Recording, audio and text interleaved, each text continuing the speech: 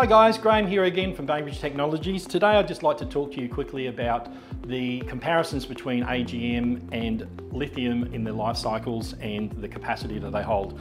So just quickly, with AGM batteries, it's recommended not to take them to below 50% of depth of discharge because you will start damaging the capacity, holding capacity of that battery. So therefore then, if you take it to below that 50%, every sort of amp hour that you're drawing out of that battery is killing off its opportunity to hold 100% again.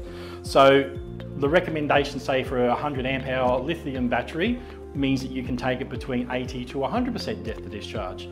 So effectively, if you looked at an AGM 100 amp hour battery, usable power, 50 amp hour at 50% depth of discharge.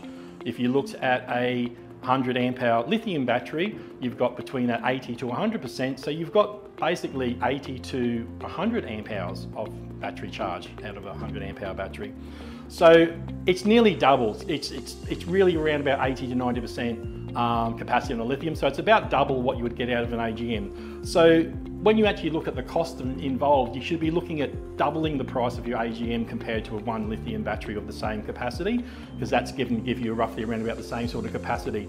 And therefore then, like I've mentioned earlier, weight then becomes an issue. So the main advantages of the lithium battery is the fact that it will depth of discharge is a lot more, around that 80 to 90% safely, and you can go down to 100 without damaging the battery, but we recommend that 80 to 90 odd % would be the range that you would need to take it. Need any more further information, please click on the link.